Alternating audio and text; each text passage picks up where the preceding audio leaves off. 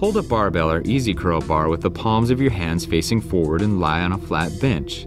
Your grip should be inside shoulder width. Extend your arms in front of you while holding the bar over your chest. Your arms should be perpendicular to your torso. This will be your starting position. Now inhale and lower the bar in a semicircular motion by bending your elbows. Be sure to keep your elbows in and your upper arms stationary. Continue to lower the bar until it nearly touches your chin. Then exhale and raise the bar back to the starting position. Contract your triceps and push the bar back in the same semicircular motion that was used to lower it.